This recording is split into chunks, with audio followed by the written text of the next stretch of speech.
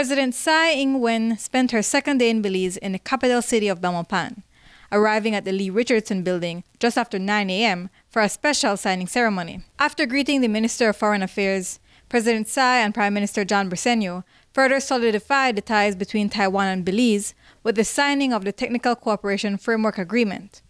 According to the PM, this agreement will see even more collaboration between the two countries. This agreement will serve to further establish cooperation programs in areas such as agriculture, forestry, technology, education, climate change, youth and women, health, tourism, and other areas of mutual interest. Likewise, it is a reflection of the many projects our two countries are presently engaged in as we continue to strengthen our bilateral relations.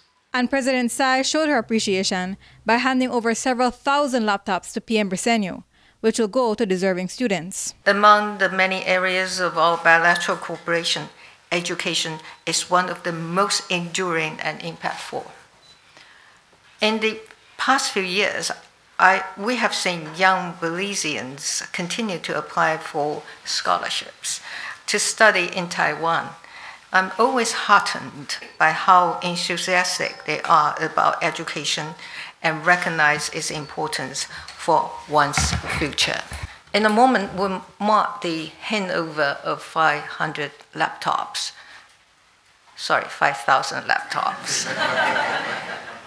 with Prime Minister Briceño.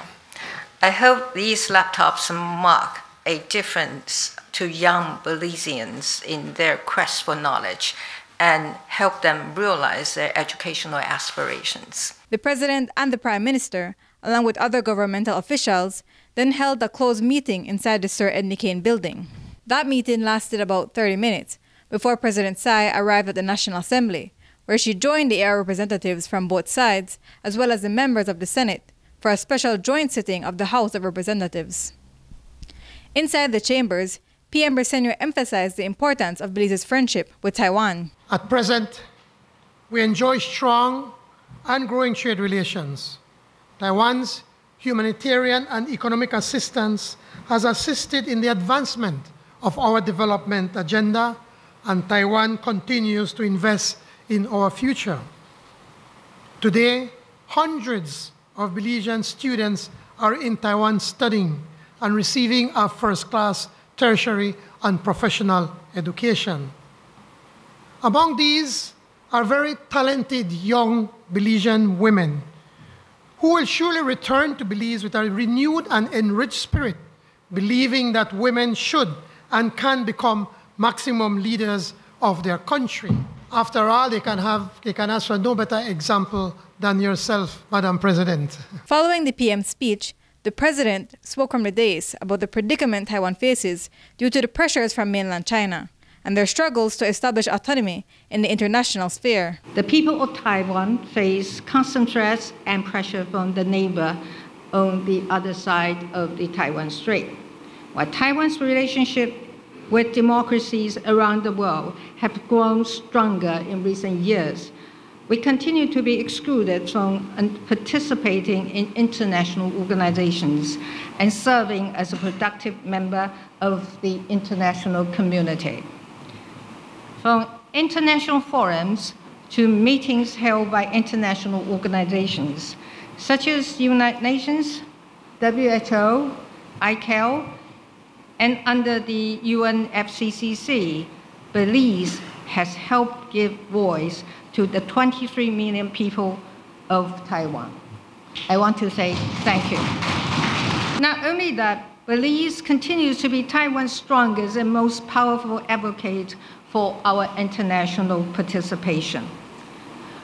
Moreover, last May, in this very chamber, your National Assembly members unanimously passed a motion to support Taiwan's participation in international organizations.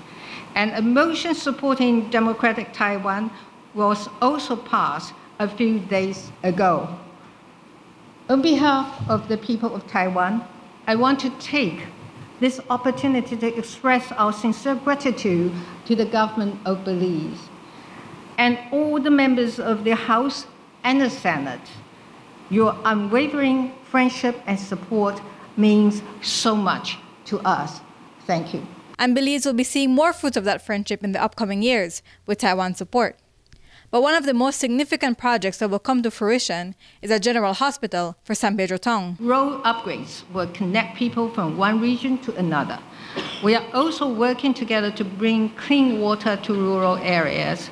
More importantly, in order to better the learning environment for Belize's next generation, we are supporting programs to provide nutritious food and internet access to schools. In addition, an upgrade to provide more comprehensive healthcare facilities on Belizean islands, the San Pedro General Hospital will soon commence.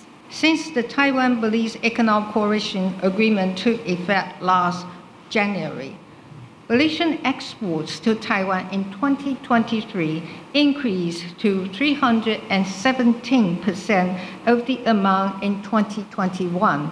That is $3.24 million.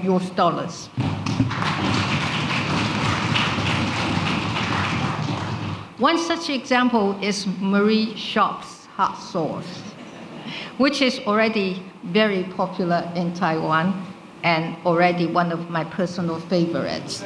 And while all members of the National Assembly could speak for hours about Taiwan's contributions to Belize's advancement, both the President of the Senate and the Speaker of the House emphasized the significance of seeing 3 women leaders sitting at the head of the chambers. Madam President, and I don't get to say that often, it was Marian Wright Edelman, founder and president of the Children's Defense Fund, who said, and I quote, "You can't be what you can't see. Thus, your presence in this honorable chamber provides hope and inspiration to our young girls and women as they can see what they can be. In addition, just as your country provides hope and inspiration to our students who have lived there, for they see what Belize can also be." Today is a very proud moment for all Belizeans because we welcome the first woman president of the Republic of China, but in the National Assembly of Belize, it is the first time we have 3 women sitting on the dais. Your Excellency, Dr. Tsai Ing-wen, it has been a distinct honor to have you address our Parliament today. And on behalf of the National Assembly of Belize, I say, xie xie. After the speeches, the Prime Minister presented President Tsai with the certificate of a resolution to support Democratic Taiwan Motion 2023, after which they posed for a photo op, before greeting the other members of the chambers.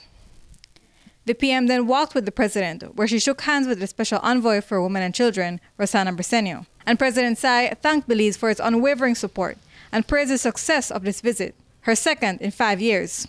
My visit to Belize has solidified my confidence that our relationship will continue to stand strong for decades to come. Courtney Menzies, 7 News.